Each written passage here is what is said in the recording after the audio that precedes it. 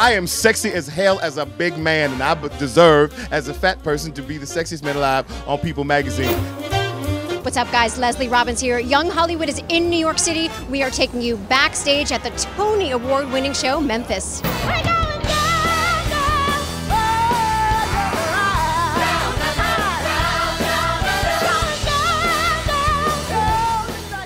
So, gentlemen, I saw the show. James, why'd you call me? Because you called me. How come no one's calling me? I called me for? Because you butt called me. I didn't butt call you. You butt called each did. other. Hold up. Hold on, wait, hold on. What you mean butt call? First of all, You put it in your pocket and your butt dialed me. I don't put my phone in my butt. You put your phone in your butt? That's nasty. That's real nasty. I'm But- sorry. I'm What sorry. was you gonna say? Hi. Hey, How you doing? Hi. what's going on? I want y'all to call me because you guys are hysterical. Derek. Well, as long as you put your phone in your butt, we will call you. It's in my butt. Done. It's done. And see. Gentlemen, I saw the show and it was such a good time, but I think I'm having a better time hanging out in the dressing room with you three.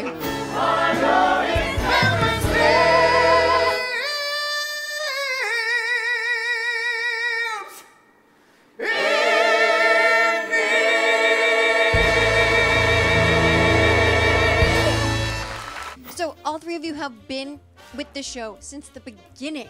Yeah. Very beginning. Talk about that. Wow, man.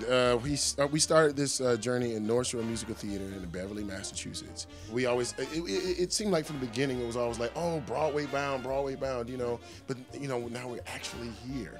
I don't know if I would want to have it any other way. It tried to. Yes. But It didn't work out well. I want to talk about that. That's for the next segment. Fast forward. It's the next segment. Tell me that story.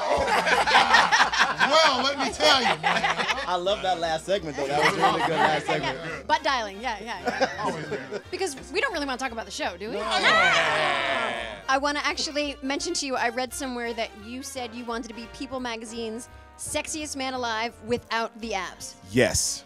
I want to be the first heavyset sexiest man alive on People magazine because these two brothers represent what Hollywood boys look like. I represent what the average person looks like. The average person who eats a Big Mac and fries and things like that. So I feel that there's a cute teddy bear sexiness about me that would work on People magazine. Oh, you know, I think it works. Give me a break. Give me a break.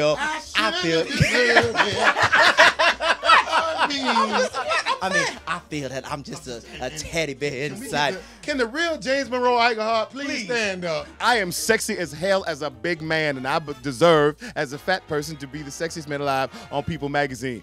Tweet that. Facebook that. It's going to happen before the year of 2020. Check it. I'm saying it now here on Young Hollywood. Bam. He won't be young anymore. Shut up. By the time we get to that year, we'll be like, and here we are on Old Hollywood talking to the sexiest man alive. Talking about booty juice. I mean, But darling. Woo! That's a whole different section. Segment four. Well, speaking of being sexy and like the hottest man around, Pretty much, yes. your wife, we'll play a little trivia. Your wife is a molecular biologist. Exactly. And you, my friend, have a BA in biology. So really, when Memphis closes, and if, God forbid, you can't find work in the theater, you would go to biology. Well, if I couldn't find work in the theater, I would move to film and television first. And then if that didn't work, I would probably be dead. No. I always thought of Derek as a recording artist also too. So I'd love to make a record, Or two be a records. hand model. I would absolutely. Oh, give it let's hand, look but at your talk hands. about that. Really? Can we get a close-up of the Can you hands? see this? I'm telling you right now. I wake up and the hands look like this. It looks like I've been to a nail salon. I haven't. My cuticles are. Look at compare. This is a comparison. That's gatekeeper. old Hollywood right there. That's old Hollywood. This is young. Those old Hollywood hands.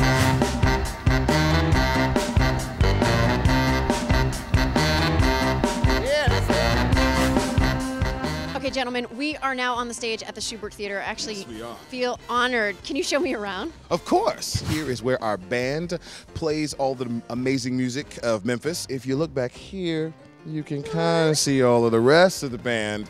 And once the second act opens, these doors open up and our band comes out and literally rolls out on stage Is it a well-oiled machine at this point? Absolutely well-oiled machine. I mean, it's like clockwork every single night. It's wonderful. Any mishaps ever? Yes. Talk about it. Our show is run on automation, and which means the computer runs it. So our stage manager calls the cues, and the computer runs the, But like with all computers, like if your computer at home, something may crash.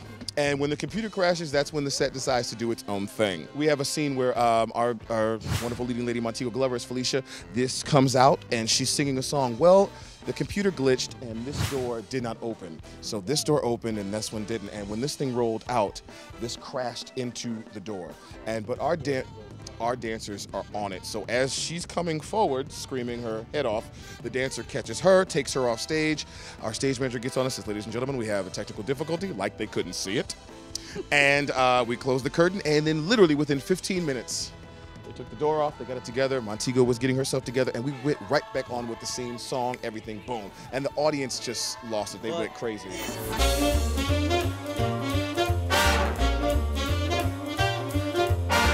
Right here are 2 microphones and a monitor, so that we have our ensemble sings songs here to basically help us on stage. And the fun part is, our cast is broken up into Beale Street and Main Street. And Beale Street is the black cast, and Main Street is the white cast. And we have some of the most sanguineous white folks on Broadway. And they sit back here and they sing their faces off while we're out there. And it's so funny, with some of the riffs you hear are not coming from us, because we're dancing our butt off and we are tired. Yeah. So some of those great riffs you're hearing from white folks back here. But they don't get any credit because they back here. It's a black and white thing in this theater. It really is. It really is. But we love them, and it's been great. Our cast is like a family. We love white people, though. We love white people. White people are good. We love black people. Hey, see, it I works don't out. think I can ever say that on camera ever again. Right. We should say it again. I love white people. I love black people. See, it works. It works.